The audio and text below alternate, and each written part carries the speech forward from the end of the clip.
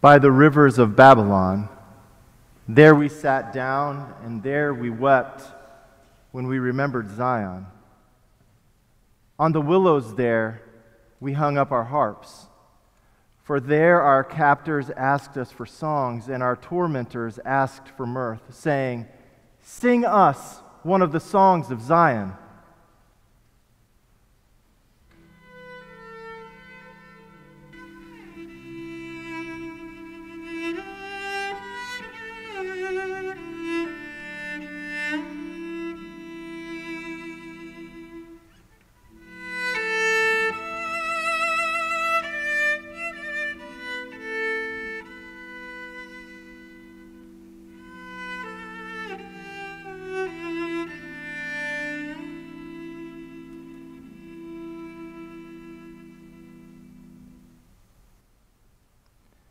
How could we sing the Lord's song in a foreign land? If I forget you, O Jerusalem, let my right hand wither. Let my tongue cling to the roof of my mouth, if I do not remember you, if I do not set Jerusalem above my highest joy.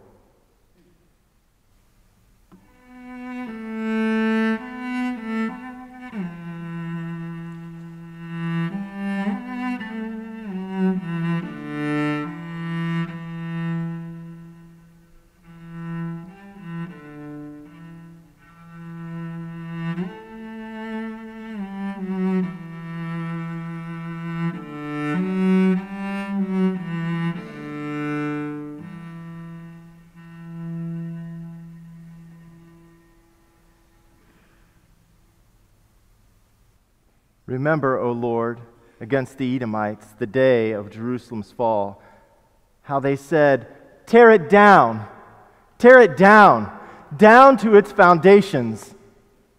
O daughter Babylon, you devastator, happy shall they be who pay you back what you have done to us.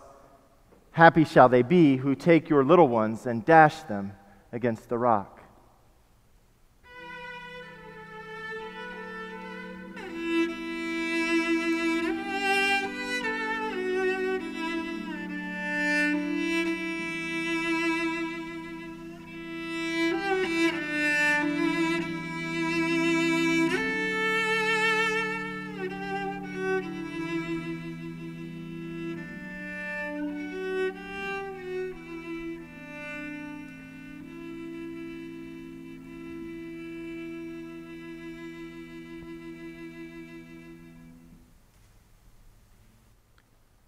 This, yes, even this, is the word of the Lord. Thanks be to God. Perhaps today, our corporate response should be punctuated with a question mark after a reading such as this. Thanks be to God. Brian, Shivers, have you lost your mind? Might just be the question that you're asking this morning. Of all of the Psalms to pick, you pick this one. I know, right? For those of you who have been here in the sanctuary with us since early June or have been listening online, you know that we have been spending time in the Psalms as a part of our summer sermon series entitled One Faith, Many Voices. And for those of you who are here for the very first time, or maybe here for the first time this summer, welcome. And allow me to get you caught up a little bit on the ground that we have covered. So far this summer, we've read Psalm 46, Psalm 133, and Psalm 146. We've been encouraged to consider the presence of God, the unity of the faith, and the manner in which we praise God in both our words and our lives. And now, here we are, and Brian, a pastor who doesn't get to preach all that often, chooses this psalm. Psalm 137, a psalm that is often left out of our lectionaries and is forgotten in our prayers. There literally were 149 other possibilities, and I landed here. Well, after Dr. Galloway and the other pastors that have preached so far made their selections, there were like 143 possibilities, but I still selected this one. What in the world could I have possibly been thinking? Who wants to read such a psalm on a beautiful day like this? Now, trust me, I have thought these very thoughts and quite a few others as I've been putting this sermon together. However, every time I thought about moving in another direction, something kept pulling me back. So what is it about this psalm? Perhaps what drew me to this psalm was a bit of a secret rebellious streak that calls me toward that which you aren't supposed to say or that which you shouldn't preach about. Growing up, I was a rule follower, which doesn't shock any of you that know me. But I also had a penchant for getting other people to do things that push the limits a little bit. You could often hear me say things like, hey, you know what would be funny? It would be funny if you would... Or I'd lean over and elbow somebody and say, hey, you should try. And then my friends would get the laugh, or more importantly, they would get in trouble.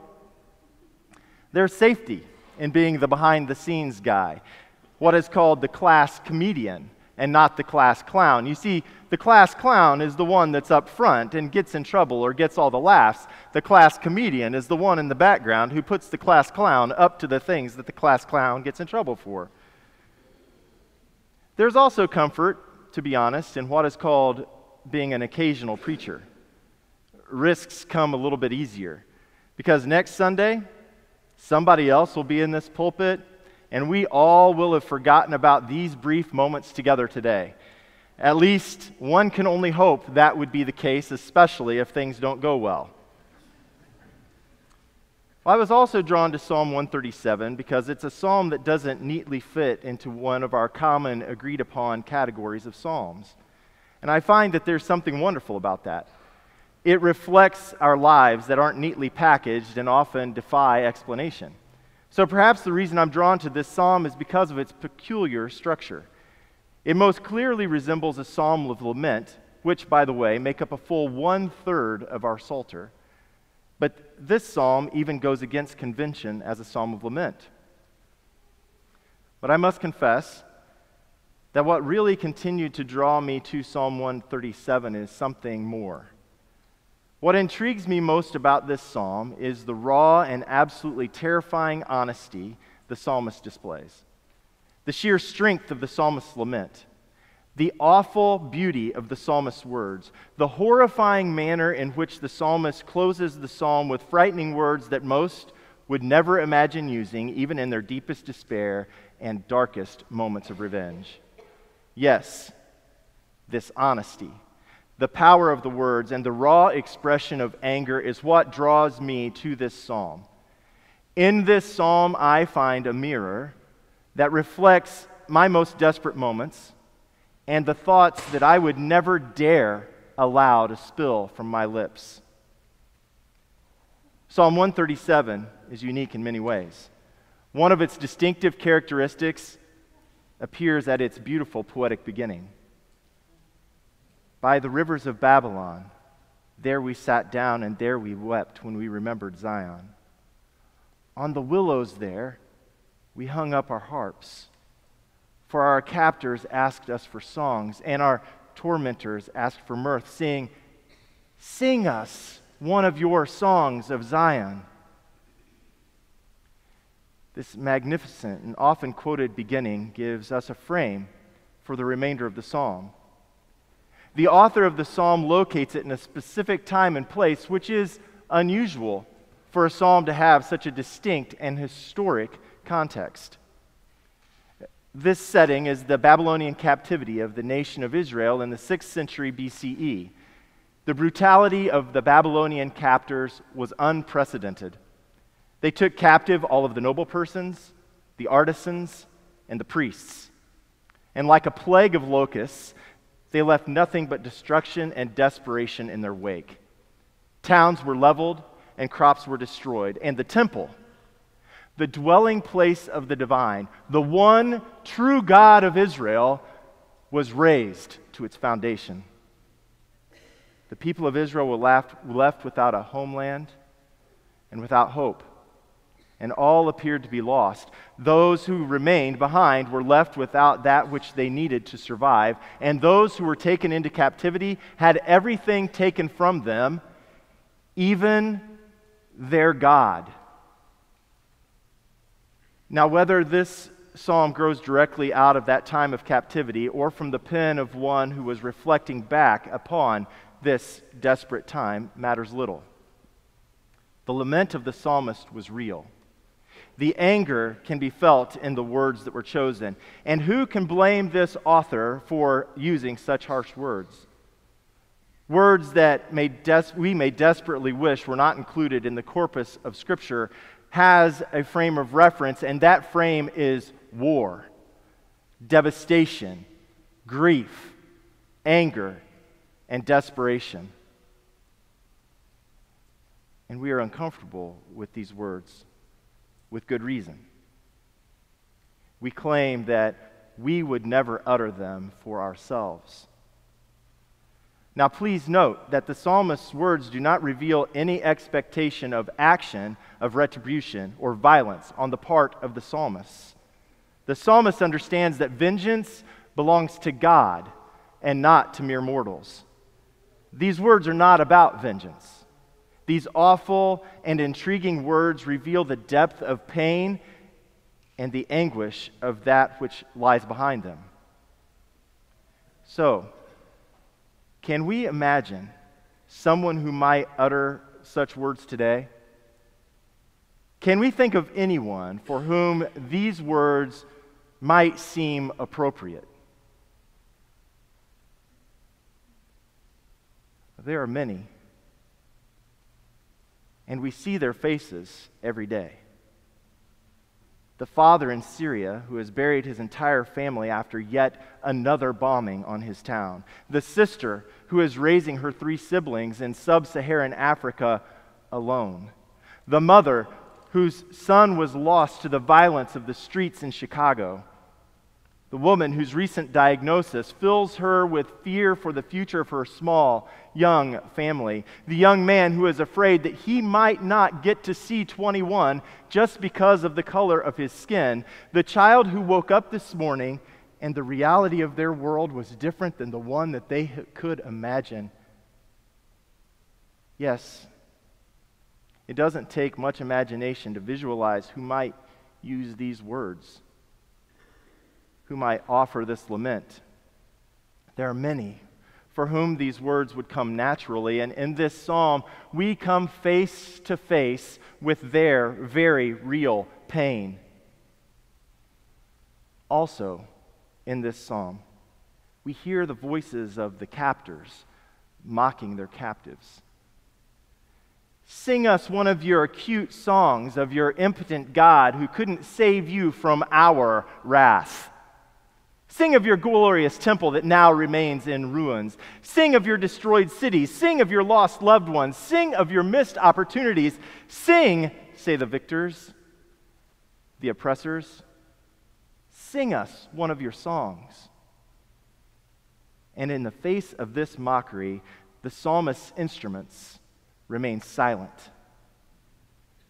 But the words continue to flow. And these words, they reveal something about us individually and corporately, and we are frightened by them. I'll confess, I'm frightened by them. And perhaps it isn't just the words that I fear, for they reveal not just that I am despicable and capable of horrible things. I already know that. We already know that about ourselves. Perhaps what Psalm 137 reveals most is a fear of brutal honesty with God, and an unwillingness to sit with our lament over the way things are, the violence of our world, and our lost dreams of how we once thought things could be. And in our fear, we ignore this text and those like it in our lectionaries and in our prayers as if they never existed. Instead of courageously joining our voices with the psalmists, and those who dare to echo the psalmist's words in their desperate lament. Wishing texts like this away is akin to asking someone who has experienced the most difficult, most painful chapter of their life to just get over it already. Or telling them, be patient, everything will be all right in time. And yet we do that too, don't we? Why? I think it's because we're uncomfortable with grief, with anger, with lament.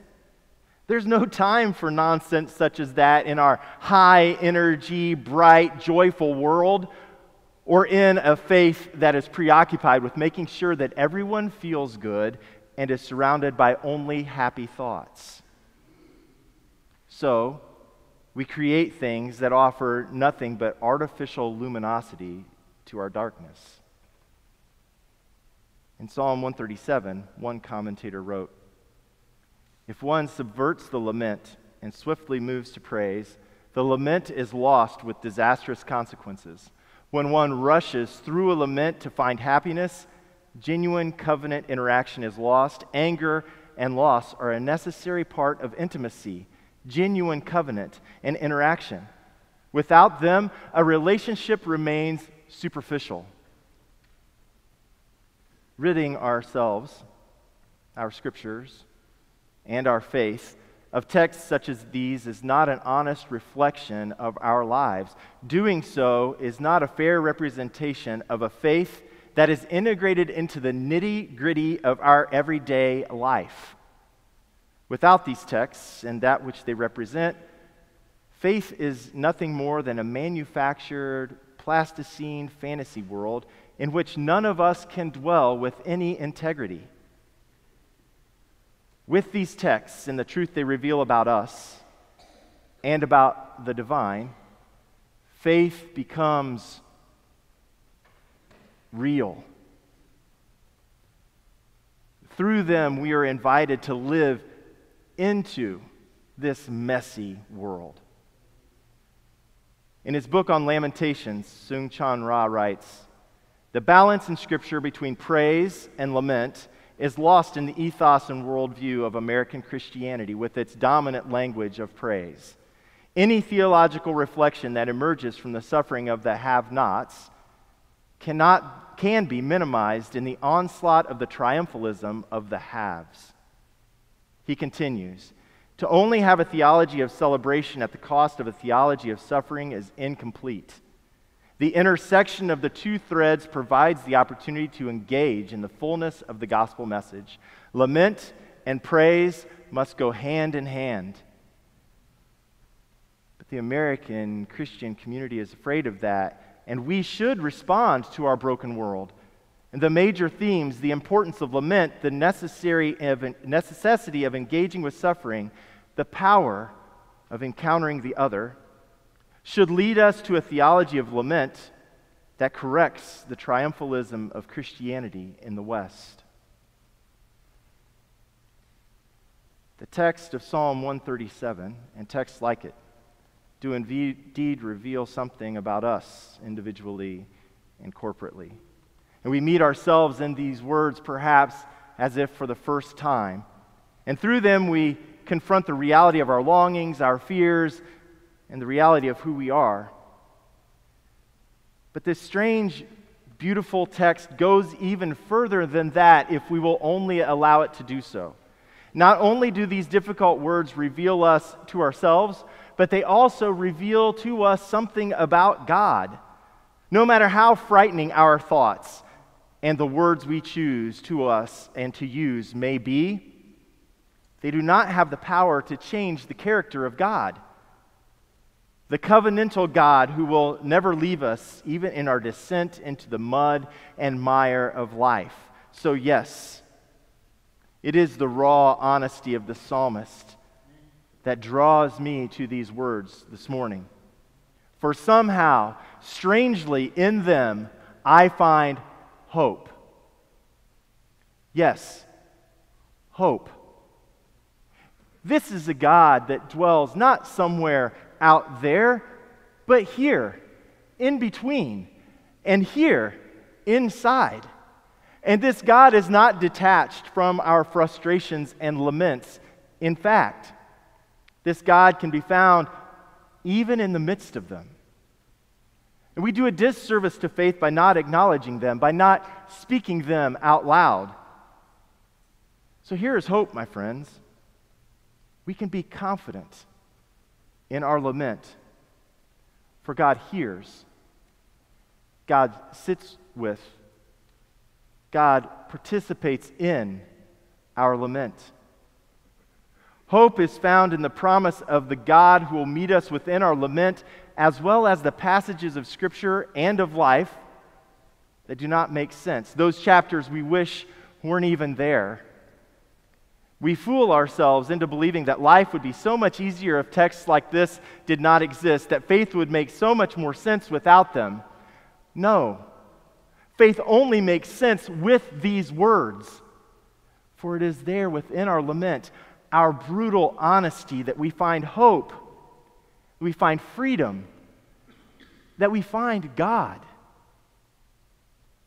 Scholar, author, and speaker Brené Brown recently said in an interview on her religious life, quote, "I thought faith would say, 'I'll take away the pain and discomfort.' But what it ended up saying is that I'll sit with you in it. I never thought until I found it that that would be enough, but it's perfect. I don't feel alone in it anymore. Because love weeps."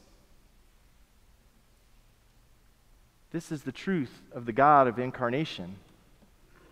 A God who is born through water, blood, and the agony of a mother deep within the throes of labor. A God who not only hears our pain and grief, but bears our pain and grief with us. Lament reveals not our weaknesses as humans, but the strength of a God who holds this space for us within our lamentation. The incarnation invites us into the fullness of the human experience, even our lament, anger, and despair. It is there Christ meets us. The God of mercy is big enough to handle it all. This is good news for the mess and confusion we often find ourselves living in. Friends, let us courageously and confidently join our voices with the psalmist in raising our songs of lament. Lament over the way things are. Lament over the way things we'd hoped things would be. Lament over the state of the world and the things that we cannot control. Lament over the way in which we have treated our neighbors. Lament over that which we have done. Lament over that which we have left undone. Lament over the felt absence of a God we are convinced could and would do something about all of it. Lament in the face of those who would mock our pain and demand us for evidence of our God. For there, in our seasons of lament, is where we discover ourselves. It is where we can find the depth of mercy. It is where we will find the divine. The God who holds our grandest desires and our deepest secrets meets us there. The God who is incarnation is familiar with our lament. Amen.